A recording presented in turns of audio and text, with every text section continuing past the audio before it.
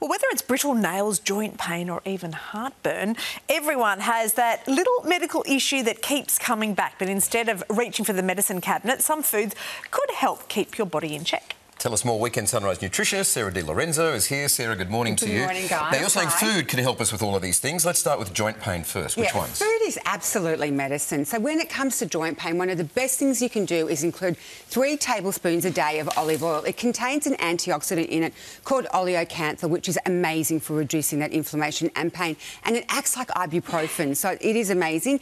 Olive oil is just there. So when it comes to turmeric, it's got an active compound in it called curcumin, which you need black pepper for the absorption for. If you can get a teaspoon a day in your diet, that would be amazing. One of the ways I do it is I have like a turmeric latte, which is a lot easier. You can sprinkle it over vegetables as well. When it comes to walnuts, 5 of those on an empty tummy is best. Mid-morning, a cup of blueberries a day. I know they're a little bit expensive now. You can look at frozen. They've got the antioxidants in them, amazing for pain. And when it comes to leafy greens, 3 cups a day, beautiful magnesium in there. The vitamin E, the vitamin C is fantastic, all for joint pain. And I've thrown a lot of those together there into a little salad at the front, just showing ways you can combine them. With the turmeric, is it fine to be having it in that powdered form, or do you have to peel it and, you know, get the yellow? The powdered, it's fine. And there was a great study that showcased up to 8 weeks of doing that powdered form at a teaspoon a day. You really started to see joint pain relief. Yeah, there's some great, so much information on it. Yes. Amazing. Yeah. Now, something that Michael's been asking about, he's hating how often he has to get a manicure. Oh, His nails that's definitely not. They're just split ends on his hair as well. Real dilemma. I love that. Okay, this is for you, Michael. So, so good. All morning I've been waiting. Okay.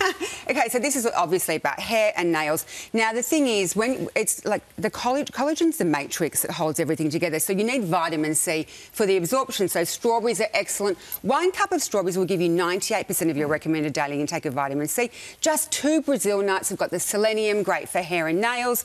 That will give you around 200%. Even the omega-3 that you're going to find in pieces of salmon, plus the protein, is excellent, and that would be enough for your recommended daily intake.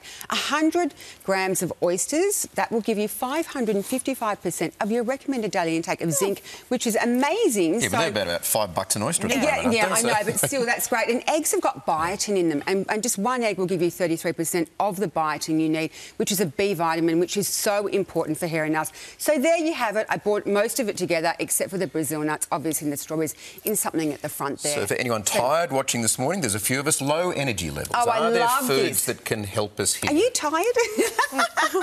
Full of beans, Sarah. OK, so one of the best things you can do is start your day with oats. OK, they've got the B vitamins in them that convert the food we need into energy. Plus, they're a carbohydrate and they just keep you full and they're delicious. One of my favourite things is a banana. Banana's got the natural fibre in there and the sugars in there, which give you that slow release of energy, and plus tryptophan too, which makes you feel good. Have you ever eaten a banana and think, oh, I feel good eating that? Well, it's the tryptophan. It's the tryptophan. I'm naive here. I've not heard of tryptophan. It's an amino acid, and we find it in naturally occurring in foods. Okay. And you also can find it in cashews, and they've also got plant-based proteins in them.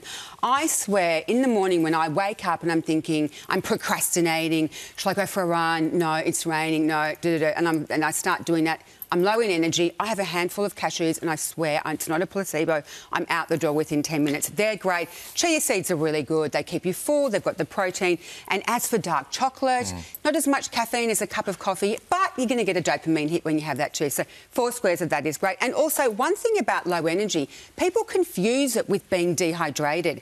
If you're feeling, and most people I know don't get the recommended daily intake of water, and that is amazing. Go and have just a big glass of water. A bit of these in your diet every day if you can. Somewhere will help you with any of those things. Wonderful, Sarah. Thank you. Okay, thanks, guys. Thanks, Sarah. Thank you. You can find the information over on the Sunrise website.